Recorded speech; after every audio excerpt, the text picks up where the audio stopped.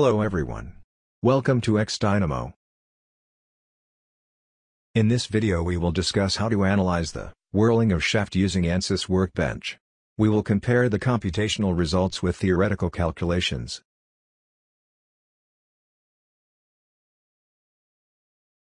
Here is the problem statement.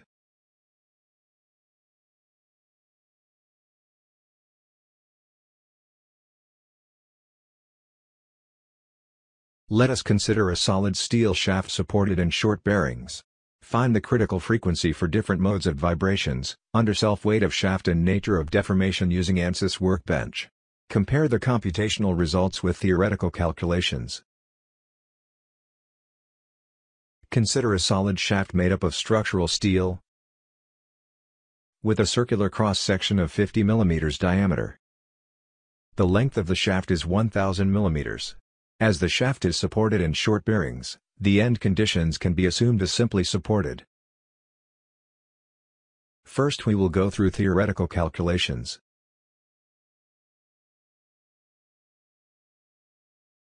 Critical speed. Vibration is a mechanical phenomenon in which the oscillations occur about an equilibrium point. In transverse vibrations, the system oscillates in a direction perpendicular to longitudinal axis. The rotating shaft undergoes transverse vibrations, because of self-weight or externally applied load.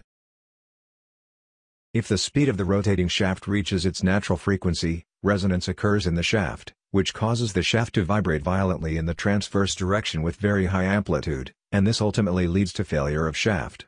That's why the resonance speed of the shaft is also called critical speed. It should always be ensured that the operating speed of the shaft should be lower than its critical speed to avoid resonance.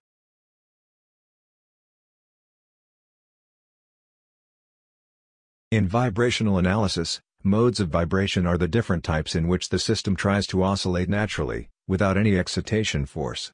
The frequency of oscillation is termed modal frequency or natural frequency, and the shape made by the system is called mode shape.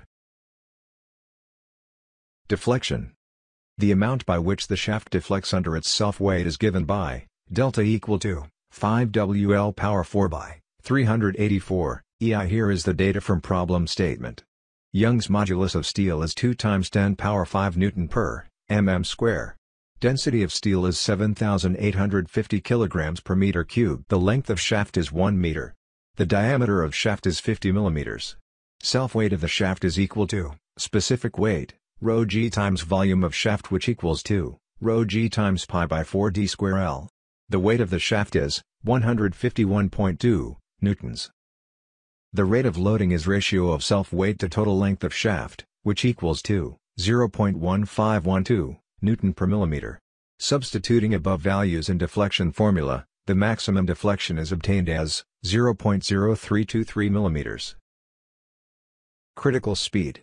It is the speed at which the resonance happens. Critical frequency is given by pi by 2 multiplied by square root of 5g by 384 delta. The critical speed of the shaft, in revolutions per minute, is equal to 60 times the critical frequency. On substituting values in the critical frequency formula, fundamental critical frequency, Fn, is obtained as 98.78 Hz. Let us find out critical speeds for different modes of vibration. In this analysis, 3 modes of vibrations are considered. Observe the shapes of the vibrating shaft in different modes. The mode 1 critical frequency is the fundamental frequency. Mode 2 critical frequency is 4 times the fundamental frequency, whereas the mode 3 critical frequency is 9 times the fundamental frequency. The values of critical frequencies and critical speeds for different modes of vibration are shown in this table. We are done with theoretical calculations. Now we will go through computational analysis.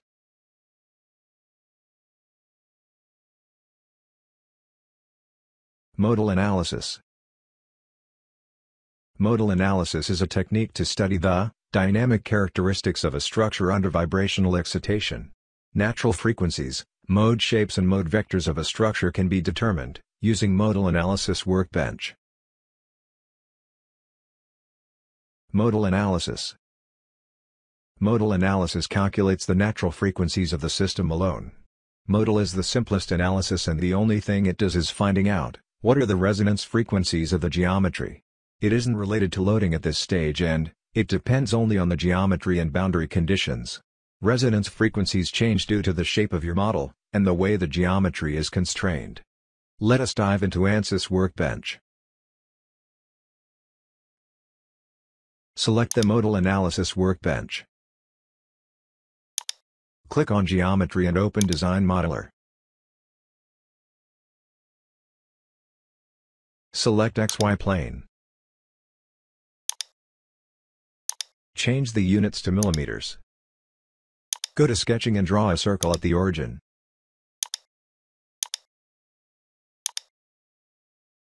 Go to Dimensions and select Diameter. Provide the circle diameter as 50 millimeters.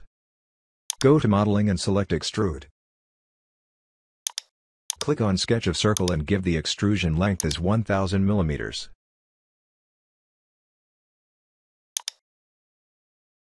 The shaft is ready for analysis. Close the Design Modeler. Click on Modal and wait for the geometry to get loaded into the workbench.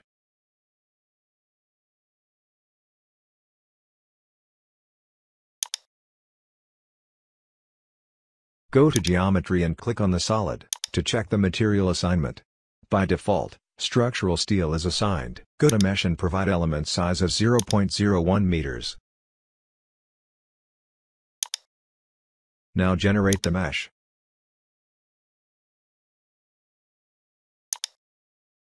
Go to Analysis Setup, change the number of modes to 7. Now insert the boundary conditions of simply supported beam. Right-click on Modal and insert Displacement Constraint. Select the left end of the shaft. Change the X and Y components of displacement as 0. Make sure that Z component is free. Repeat the same steps for the other end of the shaft.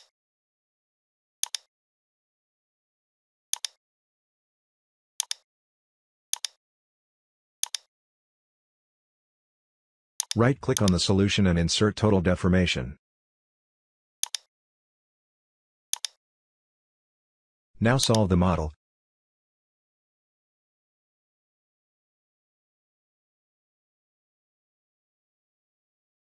Let us look at the simulation results.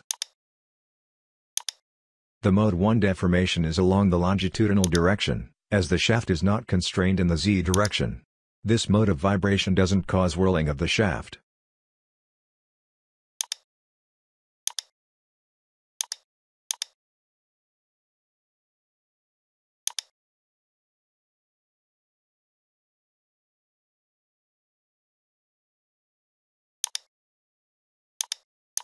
Now retrieve Mode 2 results. The shaft is vibrating in transverse direction in XZ plane. The shaft vibrates in bow-shaped pattern with critical frequency of 98.817 Hz.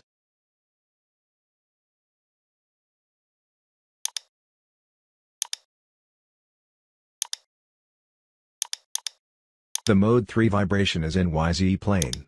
It is exactly same as Mode 2 vibration. The only difference is the plane of vibration.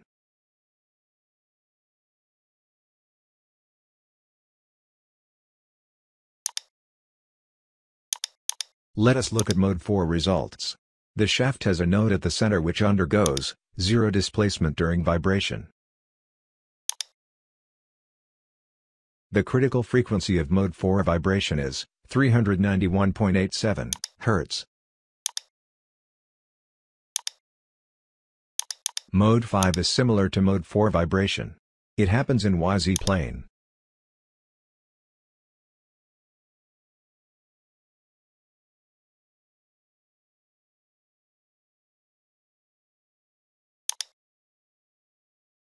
In Mode 6 vibration, the shaft has two nodes along the length. The critical frequency is 869.49 Hz. It is exactly the same shape of deformation we discussed earlier in theoretical calculations.